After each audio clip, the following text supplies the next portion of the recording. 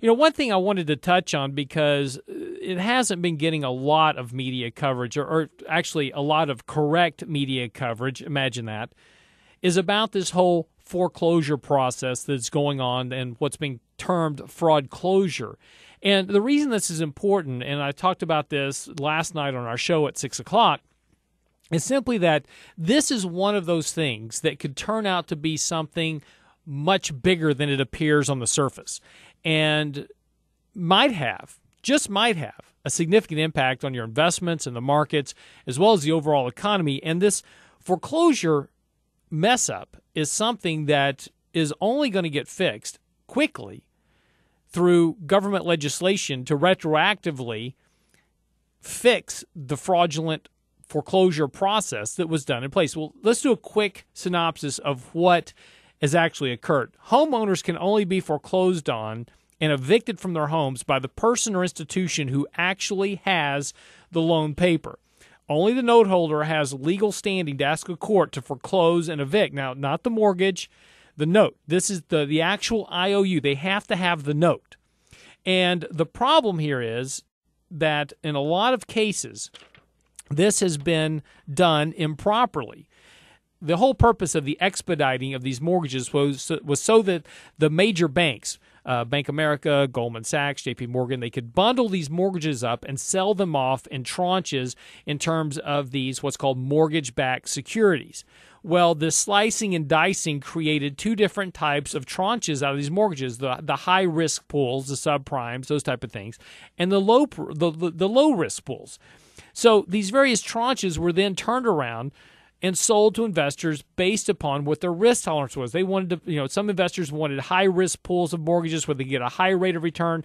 Others wanted much safer pools of mortgages where the return was lower but much safer in terms of the credit quality. But here's the issue. When mortgage-backed securities were first created, all the mortgages were pristine because none of them had defaulted yet. And because these were all brand new loans, statistically, some would default and some would, and others wouldn't. So it was, kind of like a coin flip. And if I flip a coin 500 times, I'm supposed to get, 50% heads and 50% tails. But in reality, it doesn't actually work that way. And nobody really knew at the time what the outcome would be. But the problem has now become is that there are many more foreclosures than anybody actually counted on. And so it's so far outside the bell curve of what they thought would happen inside of these mortgages. Some would default, some would make cured, would make good, and everything would be fine. We're so far outside that curve, there's a real problem. So it wasn't that the riskier loans in the junior tranches and the safer ones in the senior tranches were good or bad. What this really comes down to is that, and here's the key issue, all these loans were in what's called a REMIC. And a REMIC is the real estate mortgage investment conduit. And from those REMICs is where all these mortgage-backed securities were ultimately cut. Well, if and when a mortgage in a given bundle of mortgages defaults, the people with the high-risk pools in these junior tranches, they're supposed to take their losses first.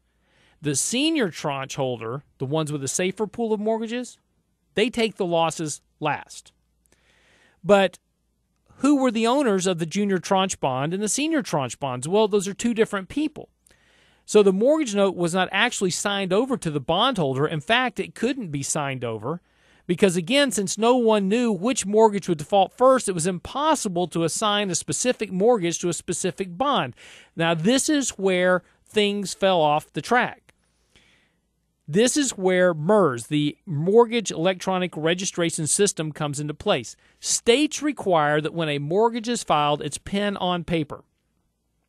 MERS was a repository of digitized mortgage notes that the banks originated from actual mortgage loans signed by home buyers. Now, the problem is that the states don't necessarily recognize the transfer of title through MERS. So this becomes a bigger issue. The purpose of MERS was to help the securitization process by lowering costs to increase the profitability of the transaction for the banks and ultimately speed this process up so we could do bigger and bigger packages much quicker. So MERS was essentially where digitized notes were then sliced and diced and rearranged to create all types of mortgage-backed securities. And it's kind of like Dr. Frankenstein's operating table where the beast got put together. But legally, and this is the important part, MERS didn't hold any mortgage notes. The true owner of the mortgage notes should have been the remix, but the remix didn't own the notes either because of flukes of ratings coming out of the rating agencies. The remix had to be bankruptcy remote, and what that means is there can't be a bankruptcy issue with a remix, and that was in order to get precious ratings needed to put these mortgage-backed securities together for institutional investors. It had to be ultra low-risk pools. And more importantly, the chain of title was broken. And where that chain of title is broken, that's where the home buyer signs a mortgage. The key document is the note, and it's an actual IOU. In order for the mortgage note to be sold or transferred to somebody else, the document has to be physically endorsed by the next person. All of those signatures on the note are called the chain of title. So you can endorse the note as many times as you want, but you have to have a clear chain of title right on the actual note. In this regard, for whatever reason, signatures were skipped. The chain of title was broken. So therefore, legally, the mortgage note's no longer valid. That is, the person who took out the mortgage and the loan to pay for the house, technically, legally, no longer owes the loan because he doesn't know whom to pay. So the broken chain of title might not have been an issue if there hadn't been this unusual number of foreclosures. Before the housing bubble collapsed, people who defaulted on their mortgages wouldn't even bother to check to see where the paperwork was because they could just flip the house because everything was just going up and you could turn a house in about 5 minutes. But now, following the collapse, there's this boatload of foreclosures. There's foreclosures on a lot of people who weren't sloppy bums who skipped out on their mortgage payments, but these are smart and cautious people who got squeezed by circumstances. And these people are contesting their foreclosures and evictions, so they start looking at the chain of title issue. That's when paperwork becomes important. The chain of title is crucial. The botched paperwork becomes a non-trivial issue. Now the banks had hired these other firms, these law firms that specialize in foreclosures. Here's where the wheels come off the cart. In order to handle the massive volume of foreclosures and evictions that occurs because of this housing crisis, the foreclosure mills were the first to spot these broken chains of titles. Well, what do you know? It turns out that these foreclosure mills may have faked and falsified documentation so as to fraudulently repair the chain of title issue, thereby proving that the banks had judicial standing to foreclose on the delinquent mortgages. Those foreclosure mills might have even forged the loan note itself. So what's the issue here? Well, the foreclosure mills did actually deliberately and categorically fake and falsify documents. They did this in order to expedite the foreclosures and evictions. Ive Smith over at Naked Capitalism, who's pretty much been on top of this story the whole way, put up a price list for this quote-unquote service from a company called DocX. What it is, it's a price list for forged documents. Talk about one-stop shopping.